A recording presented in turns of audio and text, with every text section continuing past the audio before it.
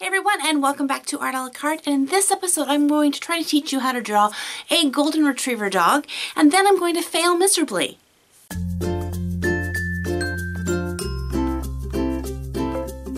Okay, maybe not miserably, but as I'm progressing through this drawing I realize that there are some things off that don't make it look like an exact purebred golden retriever dog. But I thought I would still show you this video because it did still turn out to be a really good picture, and I thought it would be good for you guys to see how I deal with my art when it doesn't turn out the way I see it in my head. You see, we're all our own worst critics. We know exactly what we want our picture to look like. We can see it, and so when it doesn't turn out, all we see is the mistakes. When people look at our picture, they go, I see the final product, which they have no clue what we intended it to be, so they judge it on what it is, which usually is never as bad as what we think it is. We just think of it being not what I wanted. I hope you find this video encouraging, entertainment, and helpful. Let's get started. I get a lot of requests for tons of different dog breeds, and I really try to take the one so that I get the most requests for that specific dog breed. So if there is a breed that you would like to see in an upcoming video, let me know in the comment section below. And again, I just take the most popular and I try to do those. So one that rises to the top, along with many others, but this one has been asked for several times, is a golden retriever. So let's get started. I'm going to do the initial sketch out with this red Prismacolor color erase pencil, and I get a lot of questions of why I draw with this color pencil, and it's just a lot of times it gives something different for you to look at. I really like it just because it doesn't smear, so I can run my hand over my drawing and it's not going to smear everywhere, so that's why I use it. But you don't have to have this to, of course, make your drawing. You can just draw with whatever. So like I do with every single one of my drawings and did in my little practice, I build everything up using my shapes, and I do this really quickly, and I'm going to lay them in and then I'm going to come back in and explain. So here I have my initial shape. Now this isn't the same that I do in most of my videos. In most of the videos I'll say we'll draw a circle here for the head and a circle here for the nose, and then come down here, a circle for the chest. And that's the step you take when you're first beginning to learn how to draw. You want to really find those big shapes in there. After you get a little bit more confident in being able to see those shapes in there, you want to switch from putting in those very just solid shapes in there to branching out to what's called gesture drawing. And I've talked a little bit about this in some of my different videos. Gesture drawing is all about capturing the motion and the shape rather than the actual line. So you'll see that all of my lines are really light, really smooth, and they're all over the place. I'm not worried so much about erasing. I mean, I do erase a little bit, but I'm not going to go, if I don't like a line, erase the whole leg and then redraw the line. What I'll do is I will draw until I find that leg, and then I might go and clean up some of the lines that I made that I didn't like. But you're not stopping your flow. And I'm looking at little things like the distance between where the head comes down, the eye line comes down. So you'll notice when I first drew this, my head was back a little bit further, and I thought, no, that head's sitting way too far back. It's making the chest look a little bit too puffed out. And so I checked where my eye line was, where it comes down, and it comes down about where the toes of the feet end is where it comes out. So instead of erasing my head, I just went ahead and just pushed that forward, and then I went back and kind of cleaned up some of that. But you want to just sketch lightly until you get that shape in here. And you'll also see that in my sketch I have my lines for their bones drawn in here to help me get that line in there. And if you want a little bit more detail on how to get the skeletal structure of this, I have several dog drawing tutorials, especially with wolves. I kind of went into a little bit more detail with my wolf drawings on how, how the mass of the chest is, the backbone, the hips, where the lines for the legs come out. But just simplify that all down there. But we're just looking to get this kind of really nice shape here. So once you have the sketch the way you like it, I'm going to go ahead now and switch over to a pencil, and now I'm going to begin to apply in my details. Now normally what I would do for a finished drawing is I would really erase this, pull up as much of this as I possibly can, clean up my drawing because I don't want to do that once my pencil lines are in there. And now this is the part of the drawing where now you're going in for the detail. You're going in for that precise line because you have the mass, the body, the shape, the way you want it. So now we can start doing that, and I'm going to start using those just flicks of my pencil to create kind of that texture of fur. So instead of just drawing this straight line around here for the dog's ear, I'm just going to flick my pencil the way the hair might grow. Tough it out anytime there's kind of a bend, so like the ear is bending down this way. I'm going to tough down a couple little hairs there and then follow them down along there. And our eye will translate that as hair. Up here on the top of the head, it's a little bit shorter, so I'm not going to flick it as much.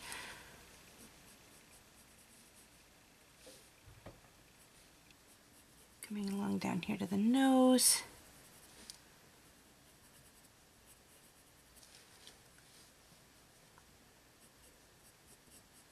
This is a great part when you're drawing. I don't know if you like to listen to music. This is just where it's just soothing and calm to me. I just like to put on some music and listen to it and just really be able to focus. There's sometimes when I'm drawing that I can have people talk to me and I can have a conversation with them. And there's other times that I just need to kind of go into my own world and just focus on what I'm drawing. Whatever makes this drawing process enjoyable for you. This is the part of the fun part of being an artist, is just how relaxing it is to draw. Gentle music helps you. Listen to gentle music. Being in silence is comfortable for you. Just go someplace nice and quiet. If you like to have conversations with people, you know, sit at your dining room table where the family is and talk to people, or call some people on your phone and chat with them on speaker while you're drawing. Every artist is different. Every artist kind of finds their own little niche of how they best work. And don't feel that you have to put yourself into, you know, the same mold as other artists. You know, oh, this is my favorite artist and they listen to, you know, classic Bach or Beethoven while they draw, so I have to, you know.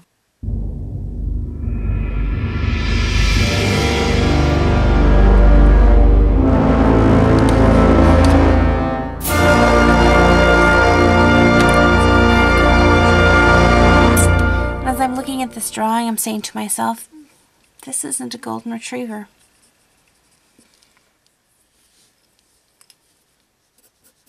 You know, everybody makes mistakes. In fact, right now as I'm looking at this drawing, I'm realizing this is not going to be a golden retriever. As much as I want this dog to be a golden retriever, he's not going to be one. And the reason is because when I was doing my initial setup, I measured this line here, boom, down, and here and here. I measured all these lines down here, got that up there. But I did not measure his head line, and his head needs to be right about there. So I could erase this and put his head in there. His head's a little big. But I put so much dark pencil lines in this that it's going to ruin my paper. So this is the point where you could be like, I want to draw a golden retriever, and it's not a golden retriever. I'm so frustrated. Crumple, crumple, toss. I'm done. Or you could say, you know, but this is still an okay drawing. It's not a golden retriever. I can no longer, you know, when I go to edit this video and put it online, I won't be able to say, hey, look, I'm going to teach you guys how to draw a golden retriever. I'll have to say, look, I'm trying to draw a cross mutt breed that has a little golden retriever in him, but not fully. But he's still a good dog. I mean, he's like the old Yeller, you know. He's gonna go and help Timmy when he falls down the well, and you know, he's gonna sleep on the end of your bed and keep you warm and bark when the burglar comes, you know. He's your best friend just because he's not a purebred. So his, you know, father was a golden retriever and his mother was a beagle. He's okay with that. No hating on the picture now. It's alright. That's the fun part about art. Sometimes the picture does not turn out exactly as you wanted it.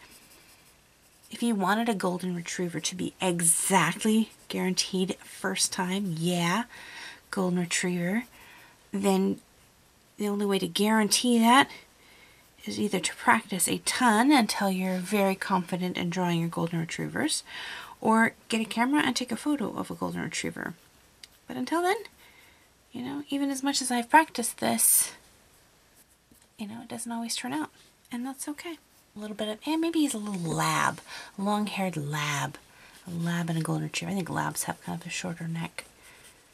Alright, so you guys have to give him a name. You guys who follow me on Instagram got to help me name my Celine picture. So I will let you guys here on YouTube name this puppy. So give me your ideas of what his name should be in the comments, and I will choose one of them and then name him in the title after a little while. When I find the one I want, then I'll put his name in the title. So if this pup doesn't have a name in the title, he hasn't been named yet, go ahead and put your suggestions down there. So how about Champion? Champion, he's anything but.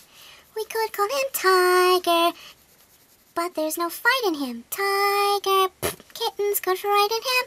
Rover, why not think it over? Rover is the perfect name for this dumb-looking dog. Sandy, Sandy's his name, if you please. If you don't believe me, ask any one of the fleas. Residing on Sandy, true he ain't pedigreed. Sandy, there ain't no better breed, and he really comes in handy. Especially when you're all alone in the dark and you're small and terribly frightened. It's Sandy, Sandy who'll always be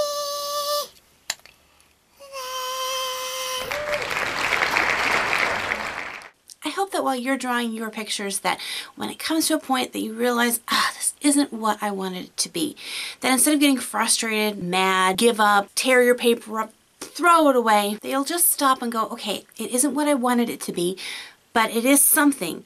Is it something that I can still use? Keep pushing, looking at it, working with it. Don't get frustrated. And even if it is something that is totally not savable, that you learned something, just like I learned from this drawing, the next time I go to draw a golden retriever dog, I'm going to pay more attention to the size of the head and the length of the neck. That's something that I learned. Even though I've been drawing for 30 plus years, every time I draw, I still learn new things. But it's only if you're willing to learn from your mistakes. I don't learn half as much from getting things correct as I do from getting things wrong. Well, thank you guys for hanging out with me and for sharing this small little adventure in my art journey. Make sure to hit the subscribe button so you don't miss out on any future videos. I post new videos 4 times a week, so there's always something new coming up around the corner. Thank you guys for hanging out with me. Until next time, God bless you guys, and we'll see you later. Bye-bye!